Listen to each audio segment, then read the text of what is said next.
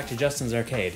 Today I just wanted to make a quick video to show how you would go about installing an LCD in one of these San Francisco Rush cabinets to replace the CRT.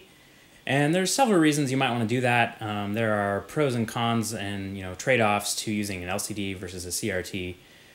Usually on classic arcade machines, I almost always prefer CRTs just because the pixel art is kind of made for that display. You get the scan lines, you kind of get all of that nostalgic visual quality that you expect from those arcade games.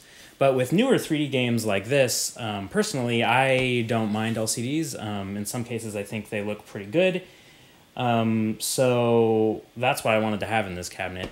The main reason I wanted that was because I'm doing a PC conversion on this cabinet, so I can run modern games like Forza or Dirt 6, and get the really nice, high quality, high resolution display, but also still have something that can run and emulate the older classic 90s racing games.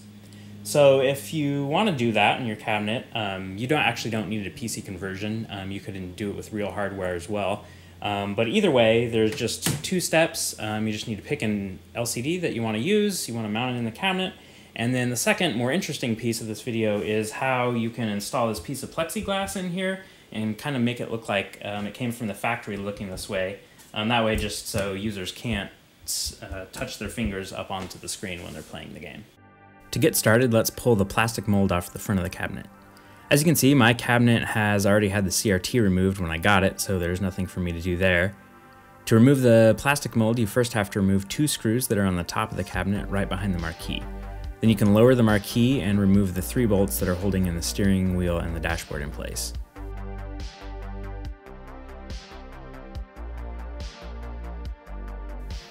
After that, it should just slide right out.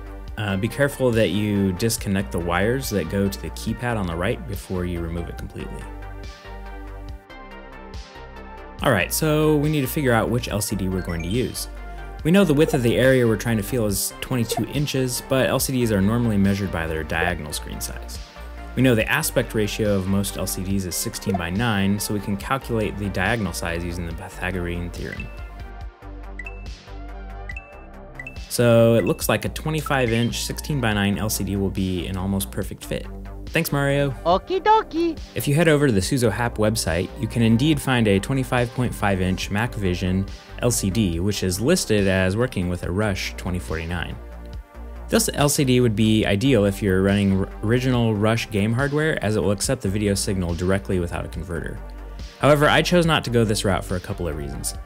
First, the resolution is listed as 1360 by 768, which is pretty low considering I'm doing a PC conversion with the intent of playing both older and newer games. Secondly, since it's an open frame LCD panel, I would have to come up with a custom mounting bracket, and I would like to avoid having to build one. So instead, I decided to look around for a standard consumer LCD with VESA compatible mounting holes. I ended up with this Dell UltraSharp U2518D, which I found for a pretty decent price on eBay. As an added bonus, this screen has a higher resolution. It is a 1440p screen. As for the mount itself, I went with this LCT100S desk mount by Peerless. The Rush cabinet has a little cubby hole here where you can attach this mount. You just slide it in, tighten the clamp from the bottom, and you're good to go. No need to build a custom mounting bracket. Then back here on the LCD, you can attach the VESA mounting plate, and then it's as simple as sliding the mount onto the pole.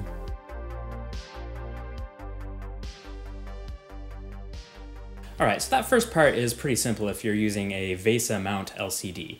The more interesting part of this video is how to install this piece of plexiglass here.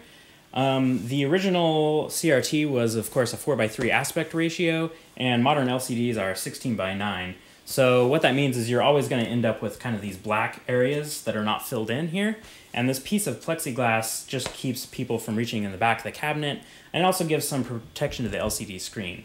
The CRT glass was pretty strong, so no one's going to be able to mess with that, but LCDs are pretty fragile and it doesn't take much to crack them. So this kind of gives you some protection if people are kind of getting wild and moving around a lot, that they won't break the screen. What's interesting here is that this blue plastic of the cabinet is molded to fit the shape of the CRT screen, and since the LCD is flat, we just need to make sure that the plexiglass that we put in here kind of follows that curve. And this is to do this, I use a technique I found online. I didn't come up with it, but I will leave a link in the description so you can check out the original instructions. There was no video, there was just pictures, and I thought it'd be cool to have a video of it. So I'll go over the pieces you need, basically just some wooden blocks and screws and plexiglass, and then you can get going. So let's go over the parts you're going to need. First, obviously, is a sheet of plexiglass. You need a sheet that's at least 18 by 24 inches. I was able to find this Duraplex brand at Lowe's, which is 18 by 24 by 0.08 inches thick. It's in the glass cutting section, and you don't even have to have them cut it because it's the right size. Next up is some scrap wood. Here's some I had lying around from other house projects. You want something that's no thicker than 3/4 inch. We're just going to cut these strips into 8 blocks, about 4 to 6 inches long, and we're going to use them as anchor points for the plexiglass sheet. You'll need 2 types of screws. The first type are used in order to mount the wooden blocks to the blue plastic, and these are going to be visible from the outside of the cabinet, so you might want to pick something that looks nice. I went with these Hillman number 10 3/4 inch black finishing screws. You can find them in the automotive department or the screws and bolts section at your local hardware store.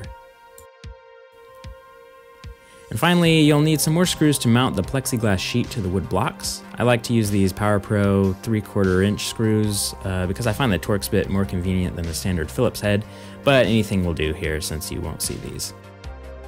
Alright, so I'm just going to measure out 8 blocks that are about 6 inches long, cut them, and you'll notice I'm not being accurate at all because these are not going to be seen, they're going to be behind the blue plastic. Once you got those cut, you're going to drill 8 holes into the plastic, the top, bottom, left, right, as well as the diagonals.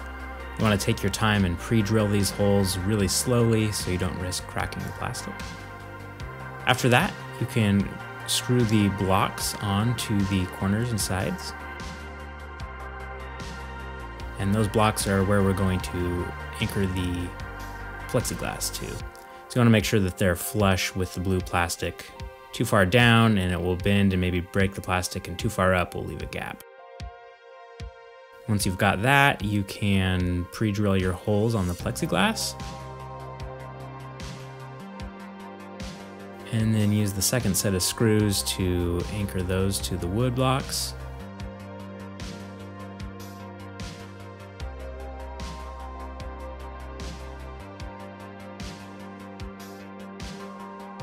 And that's basically it. You can see from the front that the plexiglass follows the curve, looks really good. And then you can just peel the backing off and you'll be ready to mount it back on the cabinet.